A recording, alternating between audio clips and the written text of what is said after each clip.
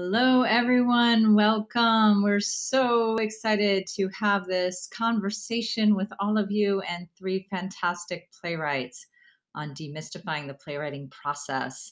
I'm Daniela Topol, Artistic Director of Rattlestick. And before we do anything at all, we want to take a moment and read a global land acknowledgement. We are hosted by Rattlestick Playwrights Theater, whose physical space stands on the unceded lands of the Lenape people. As an online event that addresses global issues, we recognize that in countless places in the world, Native peoples were abused, murdered, and forcibly removed from their lands by ideals and actions of land discovery and settler colonization. We recognize and respect all of the Native peoples all over the world and invite every individual in this event to investigate the history of the land on which they stand and their Native peoples. Colonization is an ongoing process that still harms and destroys lives and cultures. Let us honor, respect, and hold the open space for all Native peoples, past, present, and future. This acknowledgement demonstrates a commitment to dismantle the ongoing legacies of settler colonism. And if folks who are joining want to take a moment and just put in the chat what lands you're calling from or viewing from, that would be really special. And we are so honored to be hosting this wonderful conversation with HowlRound. And these three wonderful playwrights are all Mellon Playwrights-in-Residence. And we are honored and fortunate to have Basil as the Playwright-in-Residence of Rattlestick. So without further ado, I'm going to turn things over to Basil, who will guide us through this next hour. Okay, great. Thank you, Daniela. So this talk was proposed as sort of an attempt to have a kind of a casual conversation instead of a maybe more directed, normal, the way we usually have a talk back session. So this is Madeleine, Cori, and I. We've come up with 3 questions for each other about playwriting process, questions we'd like to ask another playwright. And none of us know at this point what each other's questions are. So that'll be a little bit of a surprise. And maybe we have the same questions, I don't know. But I know for me, just coming up with the questions made me really reflect and think on my process. I don't know, did you two have that experience too? Yes, I would say yes. Yeah. Yeah, it made me sort of become a little introspective about the whole thing and think about it. I don't think you usually think about it that much. So yeah. Yeah, it put me in touch with some sadness that I have around playwriting at this moment, which I feel like I'm skating over the top of a lot. And in thinking about what I wanted to reach out to you two about, I was like, I touched some like emotional, some emotional nerves. So but they're calm questions, don't worry. But I'm interested. I realized I was like, oh, I'm so excited to talk to 2 playwrights right now. Like, yeah. So we'll share our questions with each other and just see where that conversation leads, and then make sure that we have time for you all to ask any questions you might have about process, or anything that came up in the conversation. All right, so should I lead the first question? Go for all right. This might be my best question. It might be downhill after this. Okay, so also it might be a little bleak, but I read an article like a couple weeks ago, I think, and it was one of those kind of horrible Bloomberg articles about like career stuff, and this one was about the topic of it was creating a new career at like in your 60s. So it was and then it listed the 3 things that psychiatrists say you need to be able to start a career, I guess. And one of them was passion, which it then said peaked in your 20s. And then the next one was, I think they called it the ability to learn something new, but basically brain processing speed, which also peaked in your 20s. And then the third one was grit. And it talked, the article was about how grit continues to grow as you age. Your grit actually gets like stronger. And I don't know why it made, wait, what? You have no choice but to use your grit. So your cognition is in decline. Your juice is dried up. You got to use your grit. And something kind of struck me as feeling very true. All of that. And it made me think about grit and in process. And I was kind of curious, do you feel like that assessment is true? And if so, kind of where does grit lie in your process? How do you use it? I'll just say that I often say about the theater, which I'm going to refer to as if it's an alive and ongoing thing. I feel like the way to have a career in the theater is not to quit the theater. Like that's the number one thing you can do, is just not quit. And most people feel like that means you have to feel great about it all the time. But a lot of people that I know in the theater want to quit every day or say they're going to, and if they don't, then they're in the theater. And like, that's the difference. So for me, and I was easily 2 decades, like every day being like, don't quit. Or I'm going to quit, you know, but then waking up the next day and still being a playwright. So I feel like to me, grit is a hugely important component of writing plays, which is important because I'm a way better playwright now than I was 25 years ago. I'm glad I didn't quit. I wasn't, you know, I hope that at 25 years from now, if I'm lucky enough to be still alive and writing, then my plays will be better still. Mm-hmm. I don't know, what else can you ask for? Cori, do you have a more enlightened idea? I mean, I don't know if it's going to be any more enlightened or more eloquent, but I would agree with that. I was just thinking, actually, I mean, it's sort of related, but it's not related. But years ago, and I've talked about this a few times, and I don't remember where I saw it, but there was a letter that Jose Rivera had written to playwrights. Do you remember this? I think maybe it was in the Dramatist magazine, or I don't know where, American Theater, it was somewhere. And I mean, I know I tore it out and I had it like magneted to my refrigerator till it like was, you know, undistinguishable. But anyway, the thing that he said that I always like, that I remembered, was the minute you finish writing one play, immediately begin the next one. Don't like sit in the one that you've just written and wait for it to, you know, like, because we have this tendency to do that because you just never know what's going to happen, you know. And so there's just something about, I think, continuing and continuum that I think is connected to grit, which is like you fall down and you get back up and, you know, that sort of thing. Because I mean, you have to become familiar with rejection and disappointment, and all of those things go along with it. So if you can't like handle those things, you're not going to be able to make it. And so I think as you've done it, it just becomes, you know, second nature almost to just, you know, accept those things. So I think it just becomes easier and you become better at it because you then focus more on your work, I think. I mean, I feel like playwriting offers this incredible, lucky balance of like the more you do it, God willing, the wiser you are about it, and the more the more you're able to start the next one right after the last one, you know. But then at the same time, I never feel like I know what the hell I'm doing, not ever, especially not at the beginning of a play. But that's lucky in a way. Like that's the kind of thing that will support your neural plasticity thing, Basil, that you're talking about. Like your cognition can never go into a decline because you're always like, wait, what? You're always learning. And I feel like I always say that also to younger writers, like leave your mastery for like something else. Like this isn't where I look for mastery. I never imagined that I'll be excellent at doing it, but I can always be engaging. I can always be at the very front edge of like what I want to know and think about and learn and understand. Nice. Yep. Are you going to answer your own question or oh, should I? Yeah. Yeah.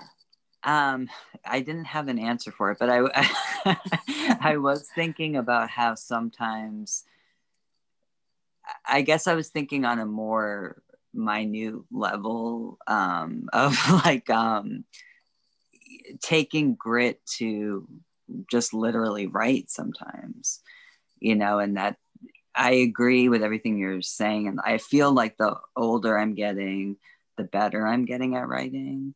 And although I might not like sit in like a flurry for like weeks, like just pumping out pages, you know, there's something about that. Sometimes it's like, it isn't passion. Sometimes it isn't just like warp speed in a zone. Sometimes it just takes grit to like get to it, even when you don't feel like it.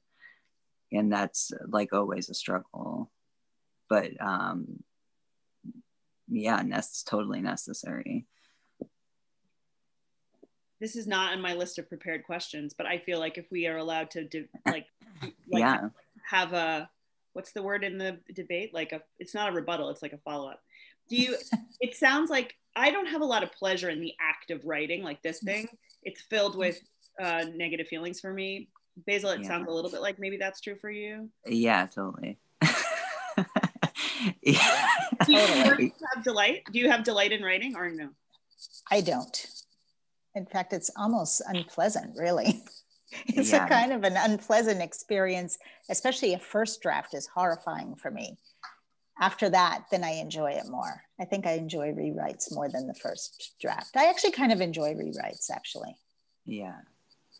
Yeah, I tell people that I feel like I'm like ripping my guts out for like every single word. Sometimes, or most of the time. That sounds rough. Yeah. I was on a silent playwriting retreat once with the playwright Adam Bach, and so we were all sitting together, not speaking for many days on end, and writing plays. And Adam would sit in the middle of this room full of silent writers and write like on the computer and laugh his ass off at his own. It was so amazing to watch him be like, ha, ha, ha, ha, ha. Like I was like, what is that like? What if you could just delight yourself and fill yourself with joy with your own writing? I never have been able to achieve it, but I feel like it's a goal. That would be so that's nice. happened. That's happened with me where I laughed and laughed through something. But I mean, I pretty much at that time really would think like, this is the most horrible thing in the world. Nobody's ever going to see it. So then I like was able to just like let go and do it for myself, sort of. Were you laughing because you thought it was so horrible? No, just I thought it was funny, but stupid funny, you know, like and horrible and all that. So it was like, oh, who cares anyway? And I just started like trying to entertain myself. I feel like characters have surprised me and made me laugh. Always. Like occasionally. How are we doing? Are we doing like 1, 2, 3, or should we go around and like? I think we should do rounds. Yeah. You want to go next, Madeleine? No, Cori should go next, I think. Okay. All right. So that kind of feels like it was segueing into one of my later questions. Not that there's an order actually, but I think I'm going to jump to that question that I was going to ask, which was, what is the biggest surprise that you've ever had while writing a play? Wow.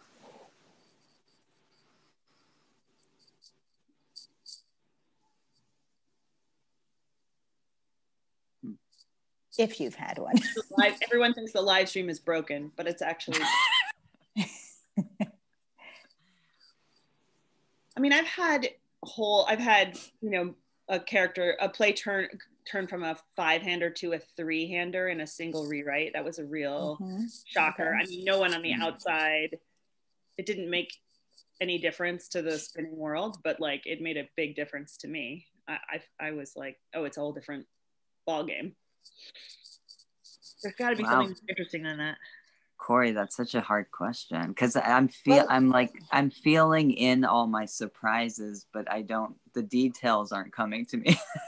Well, it's like where maybe you thought, I mean, I've literally sat there getting ready to type on the thing and think I was about to type one thing and I literally typed something else and been like surprised. So that kind of thing has surprised me, or like all of a sudden something will happen and I'm like, now what? You know, because it feels almost like I'm like out of control of it or something, and been shocked myself and not known what to do. Like have to get up and walk around and like, oh my God, you know, that kind of thing. So I don't know, maybe I'm just weird and this happens to me. So I just wondered if anything like that had ever happened.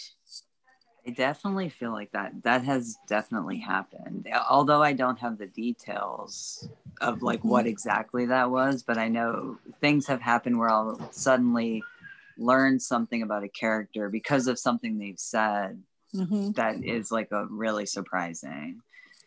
Also, I feel like surprises have happened in understanding the play.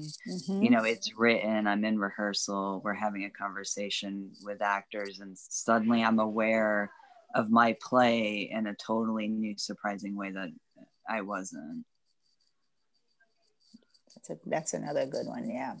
I feel like this is the sign of great artistic and spiritual health, if to be able to be surprised by your own writing. Like it, to me, that signals like a kind of a quiet ego and a very strong integrated soul that's like through which like your art is moving.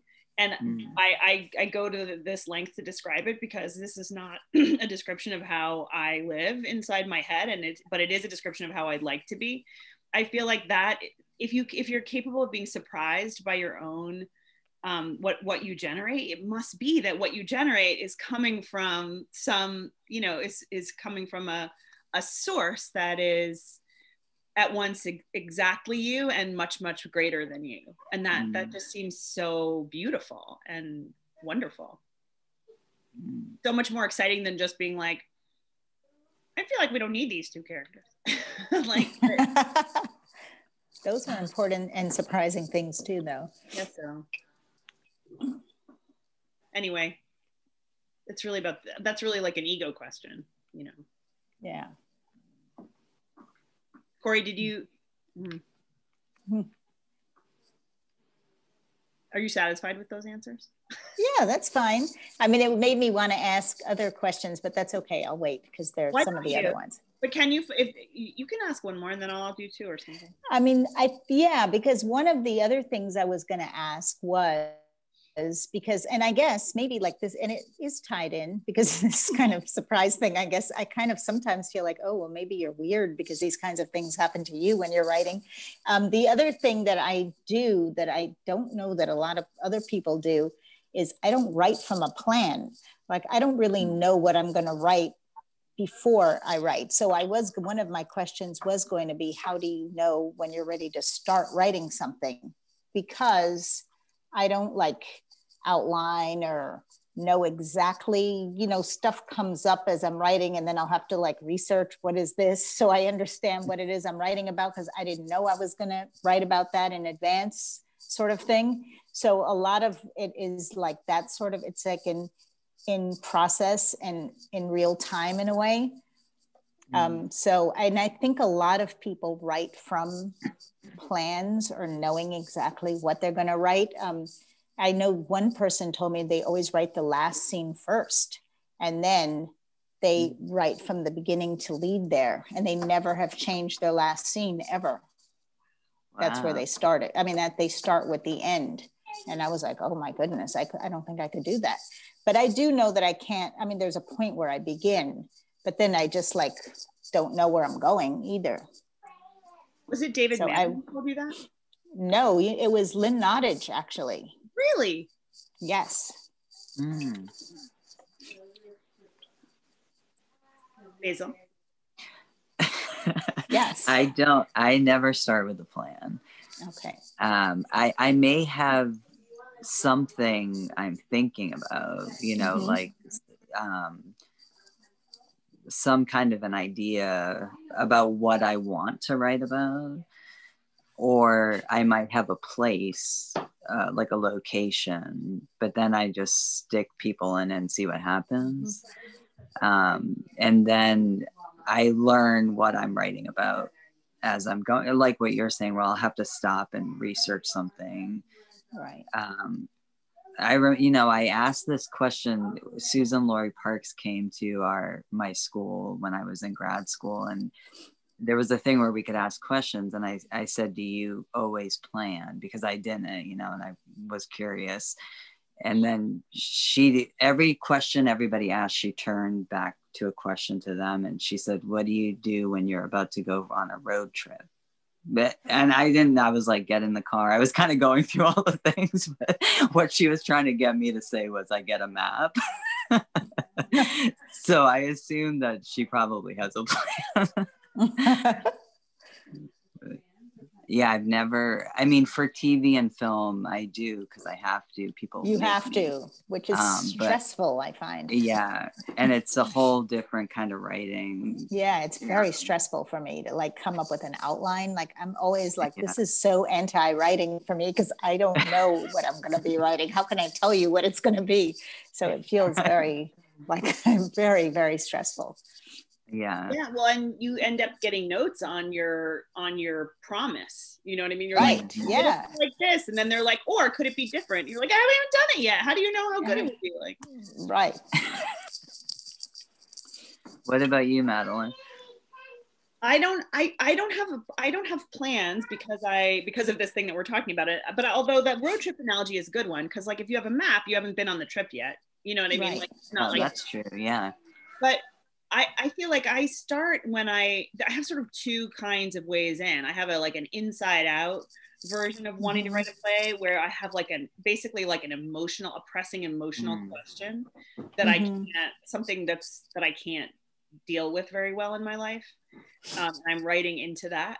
And then I have an outside in version where there's a gimmick or a structure or some image, from the world that I'm drawn to and that I want to work. And then so they're kind of two totally different approaches, really. One of them is generates energy or heat and intensity and attracts things to it. And the other one, you have to suck, meaning up into it. So they're not really the same. But do you have the two things when you're starting play? Would you know what the image or whatever the thing, would you know those two things before you started? Yeah, I think that, and that would be when I start, that's what I can tell you. I have, I'm working on a play right now, and I can say that there's only one character in it, and that it's about birds and epistemology and what it means to know something. Now, I feel that's for me, that's enough. If I go in a room and close the door, I have enough to entertain me for 6 months, but it's not enough to pitch this play to somebody. I feel I see the sort of anxious expression on people's faces when I'm it's about birds and epistemology. They're that's not the play. There's but it's enough there. There's just enough Tinder and there for me. Yeah, I feel similarly to what you're saying. I feel there have been times where I've created a structure for myself, a box to write inside of, but very rarely. I guess it is more for me that emotional. I'll have a question, or you're saying birds, and there's one character, I'll have something that I'm exploring, but I have no idea what it's going to be.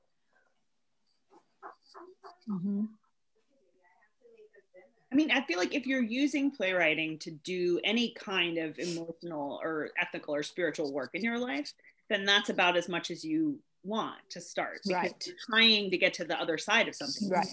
You want to be different when your play is done, right? You want to know something else about yourself, and if you know everything at the top, then you're there's nothing to write either. But that's one way to be a playwright. There's no reason why that has to be what you use playwriting for. You can also just use it to crack out banging mysteries or whatever else you want to do on stage. When I think about the outline situation, I think, why would I then write the play? If I made the outline, I don't need to write the play. A teacher, I forget who it was, now, because I didn't study playwriting formally either. So that's another thing that I have, that my disadvantage or whatever. But I remember somebody once saying that if you talk about the play, or if you tell somebody about the play, then you won't write it, or you won't want to write it, because it's like this. Like, if you know exactly the plan, then what's the, why are you going to do it? Because part of the fun is discovering it in a way. But maybe you know some of the highlights or something. Does that mean you keep your work secret until it's in draft form? I don't know. I mean, I don't really, I usually will do one draft though before I start showing it. I mean, I've been in writing groups where I've brought in, pages. So I think I've done it both ways, but I don't know if that's what he meant, as much as you don't like actually discuss the play thoroughly with somebody before you actually do that time by yourself with just you and the play. I think that's what he meant, more than telling somebody maybe, or having them read it as it's going along. I think that's okay. I don't really know, actually. You also end up in that situation if you talk about your play before you've done it, where you're sort of like too confident about what it's about, because you don't know. Birds, and then you like put in a few months on it and you're like, it's totally about frogs. Right, exactly. Exactly. Is it my turn to ask a question? I think so, because I've asked like two or three at this point now. To me, it's a real pleasure and a relief to be able to talk just like to go back and forth a little bit. Yeah, I think so. To whatever extent Zoom will allow. I can't figure out which ones I should ask first. Okay, well, maybe this one is a little connected to this last one. So when you're writing for the stage, for the physical stage, are you living inside the play as an existential event? Like, are you inside the story of the play? Or are you thinking about the audience, not in an abstract way, but in a physical way? Are you picturing like the geometry of blocking and the relationship of audience to stage and stuff like that, and physical bodies? Does that make sense? So are you abstract in a way when you're writing a play, or are you materially conscious when you're writing a play? I don't know the answer to this in my own head, so I'd like you guys to.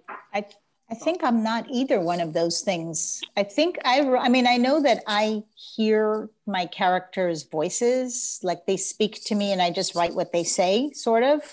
And I feel their feelings as I'm writing too. And so I think I don't think I'm in the story ever, because I know that I have like sort of stepped out of the play and thought, oh, so this is what this is about. And then it was about something completely different. Like then they surprised me. So then I'm like, okay, I was wrong. In fact, usually I've been wrong, or I've had a good idea like, oh, they should say this because then it'll mean this. And then whatever it was that I stepped in to do is always horrible. Like, so it's just, and I'm talking about first draft, because I think my first draft experience is so different from rewriting experience altogether. So yeah, I think I would have to say abstract would be my answer, because it's definitely not, but it's not place or story. It's or it's not things or story. It's more the people, I think. That's cool.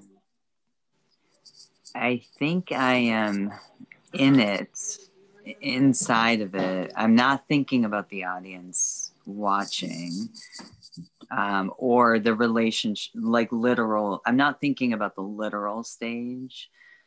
I think it's a complete world of its own, but now that I'm thinking about it, I think it has an artifice. Like it isn't, I'm in the theatrical world.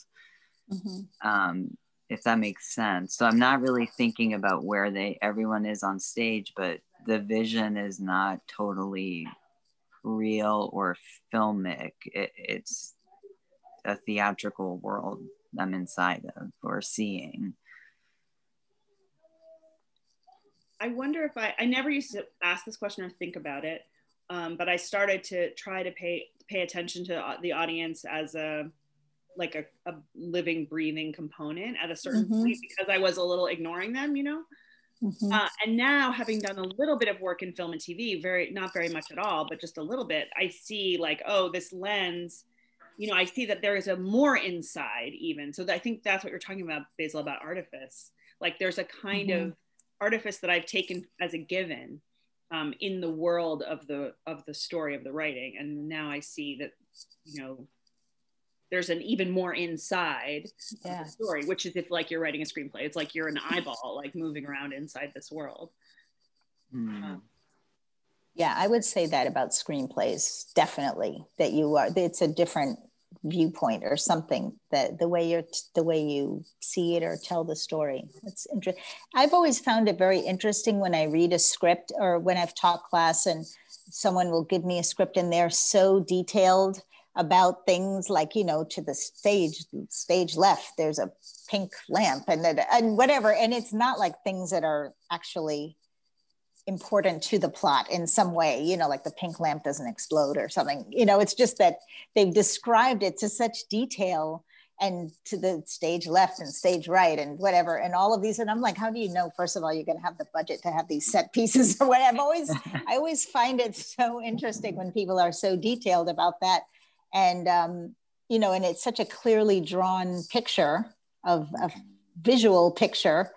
And I think mine are not like that at all. You know, I mean, I think there is place. And I do sometimes jump around from place to place. But so I've been told sometimes that it's kind of more cinematic because you'll go here and then you're in another place and then you're in a different place. But I'm not usually detailing the place so in such a detailed way. So that's kind of always very interesting to me. Yeah, me too. And I know I've had directors sometimes ask me, how are you envisioning this? Because I didn't, like you, Cori, get very detailed, you know, about it. And I've really struggled with answering that question sometimes because although it was a living, breathing thing that I was inside of and thinking about, I didn't have like a stage idea about it. So and sometimes I've been really surprised by and delighted by design drawings of some, you know, just kind of seeing how someone else saw it. There's something about maybe, I mean, you're both, a little goes a really long way, it feels like to me, in both of your plays in different ways in terms of like setting and physicality. Like there is a lot of nimbleness and a lot of surreality, but certainly Basil in your, you know, but also in When January Feels Like Summer, like, you know, these are, and surreality and heightened location in the theater are best with less, you know, in a way, like, it's like if you're Shakespeare or Alan Ayckbourn or something like that, you know, like, so maybe that's one of the things. It's like the more nimble you want to be in your theater world, the sparer your stage directions get in a certain way. That's true, I think, yeah.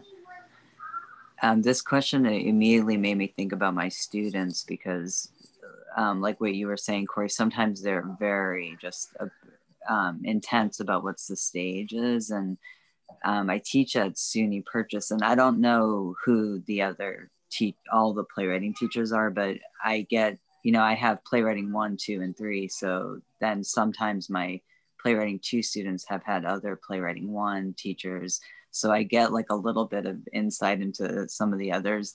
And I know there's someone who would have them make a stage, like totally create a stage for them to think about when they're writing their play. Oh my. Which always felt so strange to me. I mean, I totally understood the idea of it. Most of them are writing for the screen, so they have a hard time transitioning sometimes.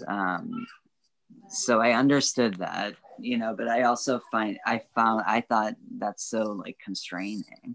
I would never say that to my students, but it sounded very just sort of, just very constrained, even though theater is, you know, that's one of the pleasures of it, but it can be bigger than that model of a stage. I mean, there's the question of the objects in the space, And then there's the question of the audience, like the literal people in the audience. Yeah. It's also like an interesting puzzle to me always, and who's there and how they got there and what they think the theater is or what theater is for. And to me, like that, I don't worry that that's like gonna small-in or pander in my work or anything like that. I feel like the more I can think a lot about who they really are, anyway, the happier I'll be with my playwriting. Mm-hmm.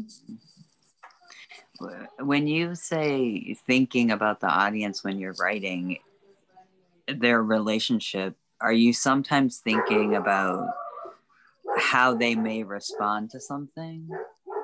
I guess, especially the more jokes I try to write. I mean, a joke is a real handshake with an audience. You know what I mean? Like a joke really almost physically touches a group of people and tries to get something out of them going back towards the stage.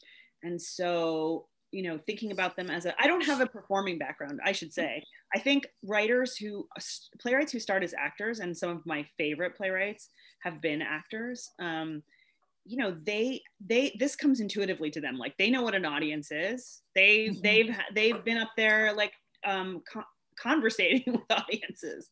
But for someone like me who started not just at the back of the house, but literally like under the bleachers, too terrified, you know, of how my plays would be received to even sit in the audience, like coming to understand who they are, like, and what they are, who they are as individuals and what they can do as an organism, like is a real part of my self-education as a playwright. This is not a question, I'm sorry, but it's just a... I mean, I started out as an actor, so I'm coming from that. And I mean, that's my training, and that's where I got my degree in, is acting. So I think that training does go into my writing. I mean, I think I do write roles that people want to play or can play. You know, I think that's kind of something that's just and so maybe the audience part is just part of it. You know, I guess, yeah, I never thought about it, but I think now that you're mentioning it, I think you do automatically realize that there's, you know, whatever. And I remember once, I mean, Daniela's here, but anyway, there was once when we were in rehearsal with When January Feels Like Summer, and there was a scene that's supposed to be funny, and it wasn't funny. And it just wasn't funny, and it just wasn't funny. And I was sitting there trying to say, why is this not funny? Because it's been funny before.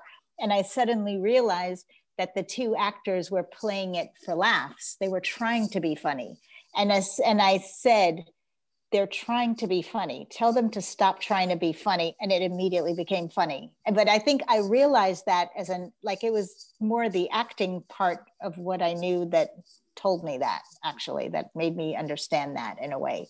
And we did it, and it was like, oh my God, it was like night and day, because it was just like a focus thing, actually. It was so weird. It was like they were playing to the audience, and it was like, play just to each other and don't think about being funny. Play is so funny. Yeah, that's the one that made me laugh, and I was going to throw it away, literally. That play almost ended up in the garbage because I thought this is the worst play ever written in life, and I was going to throw it away. And I only didn't because my agent said, have you written anything new? And I felt so embarrassed that I had nothing to hand that I just gave it to them, thinking like they were going to probably then fire me for it. And they said, oh, we sent it everywhere. And I was like, what? Oh my God. You know, I was so embarrassed, but anyway. Thank God. That's a story about how the culture of the world was spared a great injury.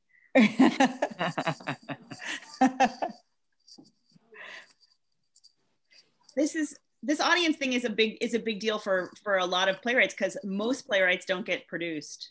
You know, like right. It's a big deal for student playwrights, because now we don't train our playwrights through apprenticeship or through being on stage or whatever. We train them in school. And, you know, for me, it was really tough, like never having a chance to have plays produced for decades, you know, because I just didn't know what the game was, you know, like what was it really about? So that's why I know that there are few things I enjoy more than sitting in an audience watching a play of mine, and they have no idea who I am, and I'm just sitting next to random people and just seeing them like experience it and learning from that whole experience. That is something I just love to do. So I'll You usually do? sit. Yeah. Oh, I love that. I think it's just so much fun because, I mean, even if they hate it or whatever it is, I just find it so interesting and fun to sit there with strangers, experiencing my play and just kind of picking up what their experience is. I mean, I do that in previews. I'll usually do it in previews a lot. I find it really, really interesting. I said, oh, sorry. Basil, no, I was just going to say, I don't sit in that back row. You know, I'll go sit in the middle of the thing. I sat in the house for the first time in my entire life in my last show that was February 2019, and I sat in the very back row on the last night of the run. Before that, I was plastered to the back wall of the house listening. I was there, but I couldn't sit in it's harrowing to me beyond description. Basil, do you sit in the house of your plays? I do. I sit in the back, the back row. Yeah, it's kind of an excruciating experience. There's moments of joy, you know, when it feels like everything's working really well. And you know, what happens for me is I always feel terrified that no one is going to understand. And so I feel like I'm holding everybody in that audience, and I'm trying to take you with me. And I feel that the strain of holding them and bringing them, so when there's moments where it's like, okay, they got it, like there's like a relief about it.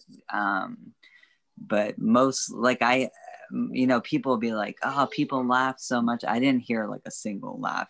You know, I'm busy holding everybody.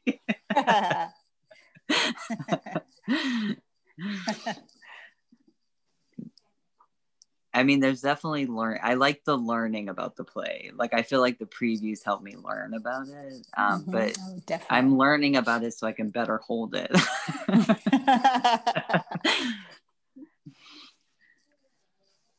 I have like 8 million more questions. You guys have at least 2 more each, right? But now it's 5:46. I just want to say, like, I don't know what our I know. supposed to be. Oh yes. Oh gosh, time has flown. And you're having fun. Do we need to move it along so other people can ask questions, or should we do one more? Maybe one more. Can invite folks to chat in questions if they have it, but also what you all are talking about is so rich and so full. So we can just forward question. People can just chat in their questions, and if you all can keep an eye on it and integrate that. But what's happening here, I just feel like we're voyeuristically having this amazing opportunity to hear you talk so honestly. That is so special. So we certainly want to include other voices and questions. Go ahead and chat them in, but you all should keep on going as well. Oh, okay, great. Thank you. Okay, I think it's my turn again. I'm not. Okay. Let me see.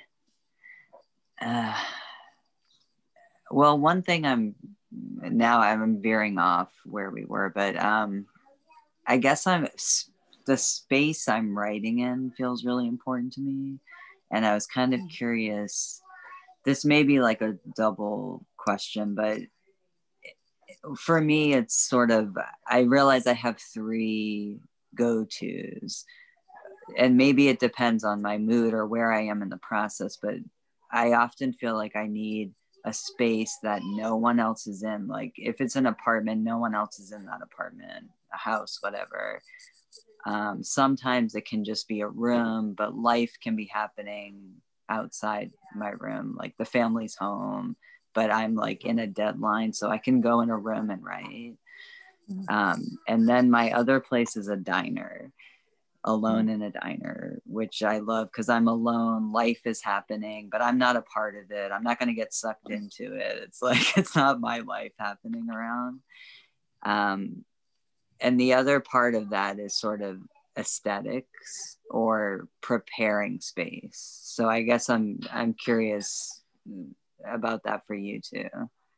If you have needs about aloneness or how your space is.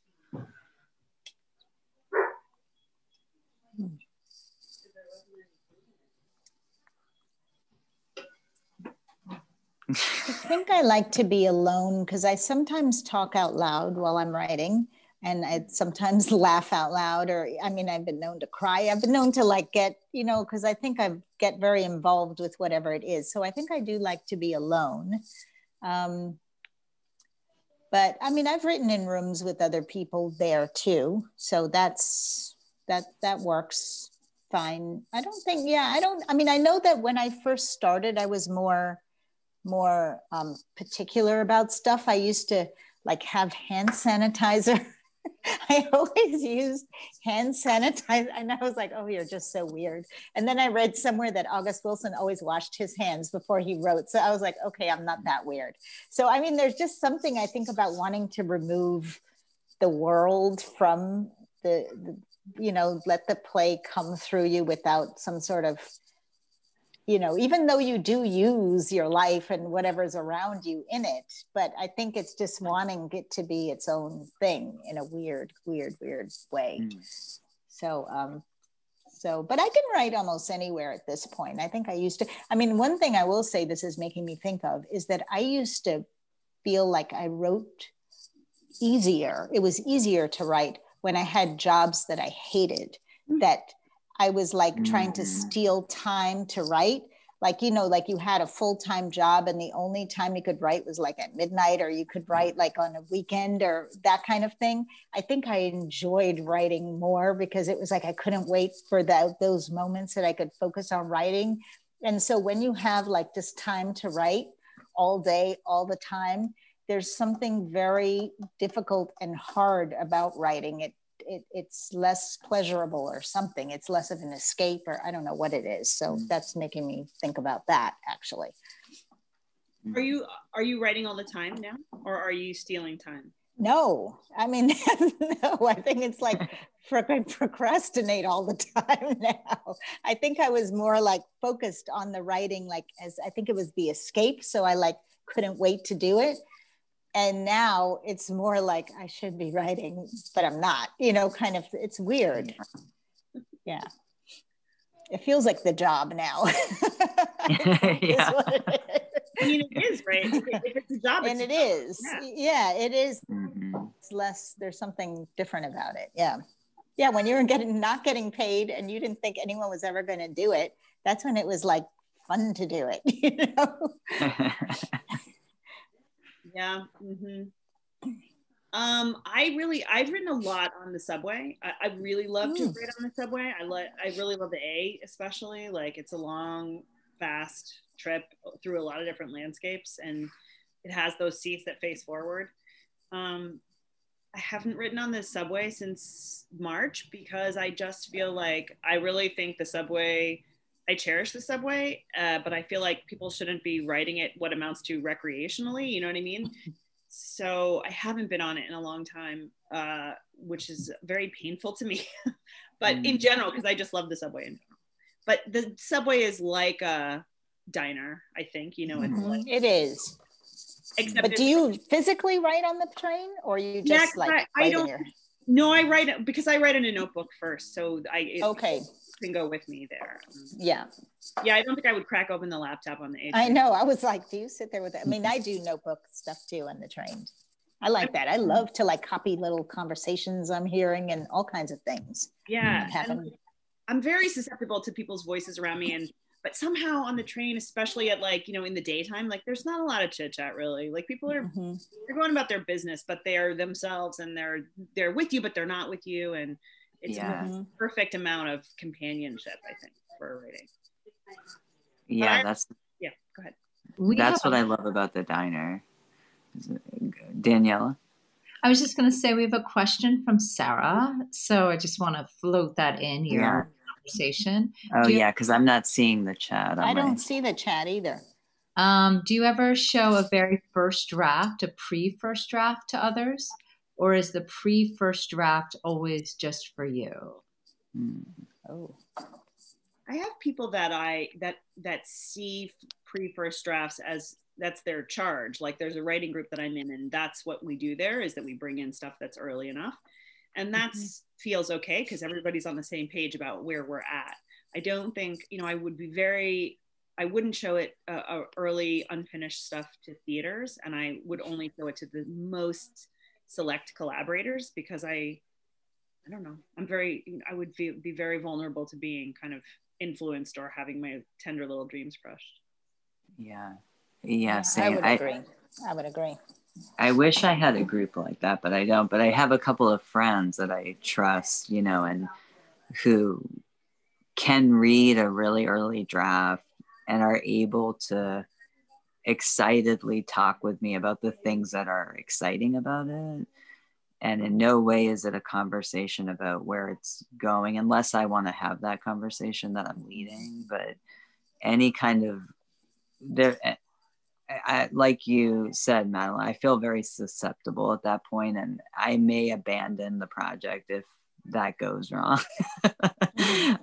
But at the same time, I want to talk about it. I sometimes need to verbally process with another person. So at some point I need that to continue on, but it needs to be the right kind of conversation. I think there's some people that, you know, they're demanding and structure oriented wishes for a play are the perfect thing, but they're only the perfect thing when you're like 9/10 of the way done, or 7/10 of the way done. And if you try to bring that person into conversation with you when you are working in miasma and you're doing the, is it birds or is it frogs? You know what I mean? Like, right. Like that person can really hurt your play, even I though agree. they're doing something awesome that you desperately need 8 months later. Right.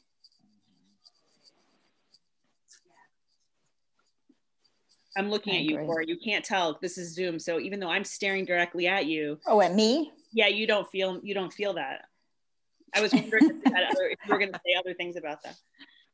Yeah, no, I agree completely. I think I completely concur. That's exactly the way I feel too. I wouldn't, I mean, and I think there are different people for different stages that you can bring in and that are going to be useful. I think I've usually only showed very early things to either very trusted people, one or two, usually, maybe one even. And then otherwise it's like writing group things. In those environments, I have been known to bring plays in increments, you know, at very early stages, but otherwise, yeah, no. I'm married to another writer whose work I love so much, and whose person I love so much. She's like the greatest in the whole wide world. But I never show her anything until quite late, because her natural criticality is so acute. It's one of the main things I love about her, but it's like, it's totally scalding to me when I'm like 15 pages in and she's like, why isn't it this? And I'm just like, no, like I can't. And this thing, that's not what I want. I just want someone to wrap it in like, you know, lavender scented blankets and love it. Right, so, right. So. Yeah. Yeah, that's a great question.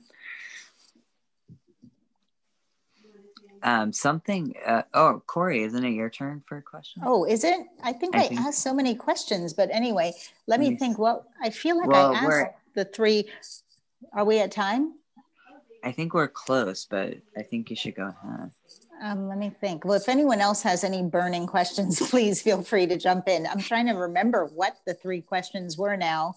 And if I didn't, I feel like I touched on all three at some point. So that's why I'm like trying to think of something now.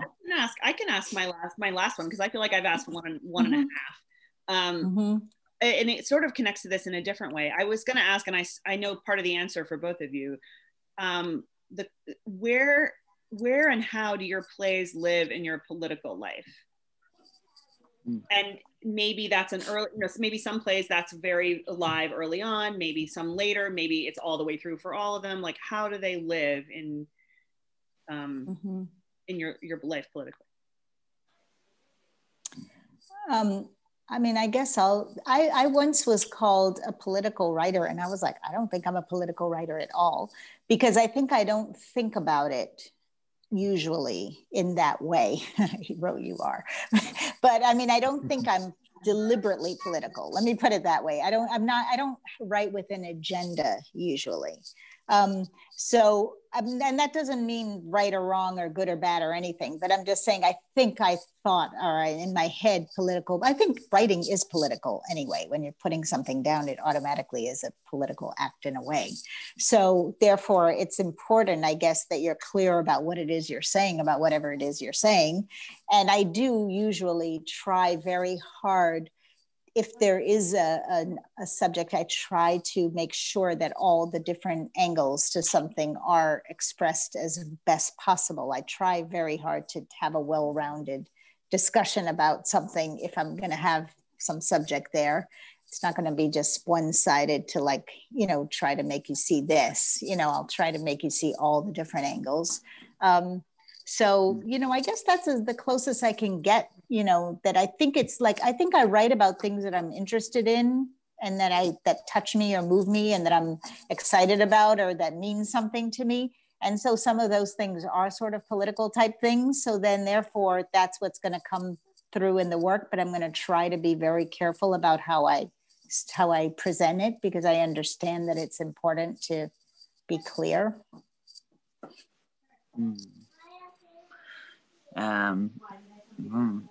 I think,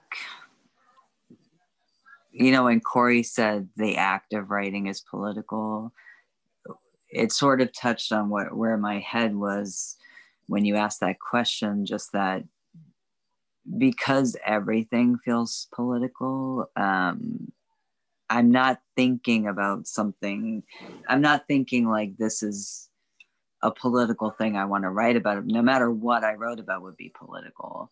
So I'm thinking of it in that way. So maybe then that tends to feel like the work can be political, because it is, no matter what you're doing in my mind.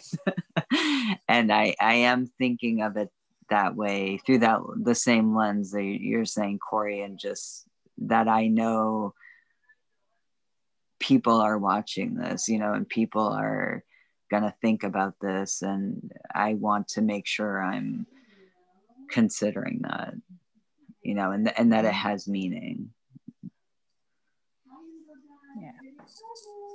Yeah. Before we wrap up, Madeleine, do you want to answer your own question? Yes. Oh, I mean, I have a very sort of, I often feel vexed about it because I'm drawn to political questions and ethical questions.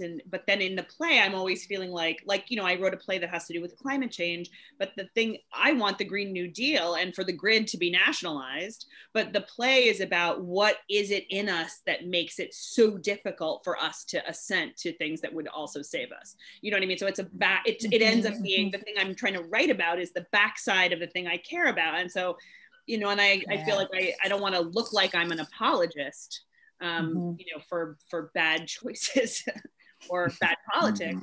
But so for me, it's a live tension, and I never really know what to do about that. But except just like march on my off days, you know. That's what we have to do. Yeah. Yeah, and that seems to be like that's sort of how to get at the heart of something, really, though, is, you know, like what you're saying is sort of almost the bigger question of your desire. You know, what keeps us from being able to have that, and then exploring that, having understanding and empathy and true understanding. Well, I'm going to say on that note of empathy and understanding, this is an incredible moment to have empathy and understanding for the three of you, and also just for all playwrights and the complexity of the playwriting process. And I feel like all playwrights should be listening to this, other theater artists, audience members, to just have a deeper understanding and appreciation of all that you go through to create, to sit in the theater and watch your work.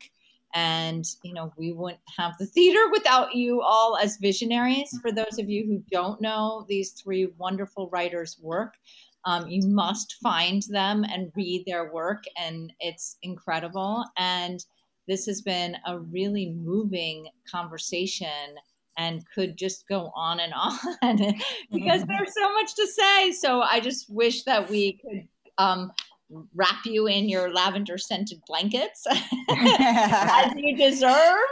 And if we do it again, we must have lavender blankets or bathrobes or something. We have to do it live at 224 Waverly. So thank you to the three of you. Thank you for everyone listening. Thank you to the Mellon Foundation. Thank you to HowlRound. It is really powerful to be in conversation with all of you, and we cannot wait to share more of your work with you in the future. So we're going to close out now, but thank you so very much, and to be continued. Thank you. Thank you. Everyone. Bye. Bye.